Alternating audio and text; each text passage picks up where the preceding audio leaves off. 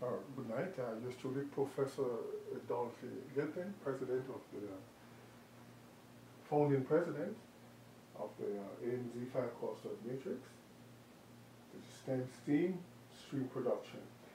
And we just made an introduction, so we're going to just give a little more detail on this presentation here. And we're here in Decatur, Georgia, in the theater room. And so we have projected our amazing 5x12 matrix, A, B, C, D, E, F, G, H, I, J, K, L, M, N, O as operators.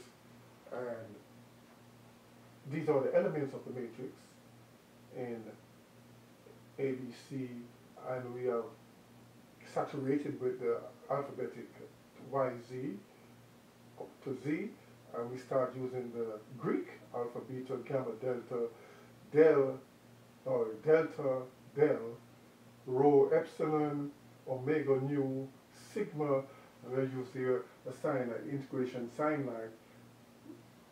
Doesn't mean integration in this, just a sign, and zeta, omega. And this is a normal configuration with a B, E, H, K, and N. And in the second one here, the same matrix, but we put it using the elements in like rows and column. A11 means A, the first row and the first column. A12, the first row and the second column. A18, the first row and the eighth column. So on. So this one is in a different configuration with A. We could have used B, B11, B12, or we could have used C. We could have used any of these. But we choose A. So A11, and this is A51. The fifth row and the first column, and A58, the fifth row and the eighth column. These are the operators, and these are the way it is designated. So don't try to change it here. And in the third projection here, you have A, B, C, D, F, G, H, I, J, K, L, M, N, O as operators once more.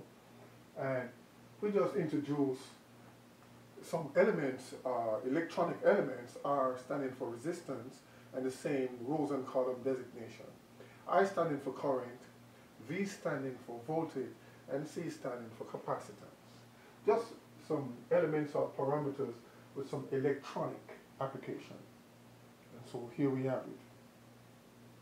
The I is the L for inductance, and I current, Z impedance, and X for admittance.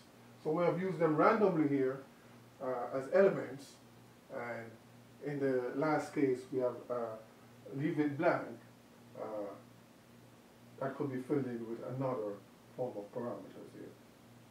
Let's take a break and we'll come back with some more explanation, detailed explanation for amazing 5x12 matrix with the STEM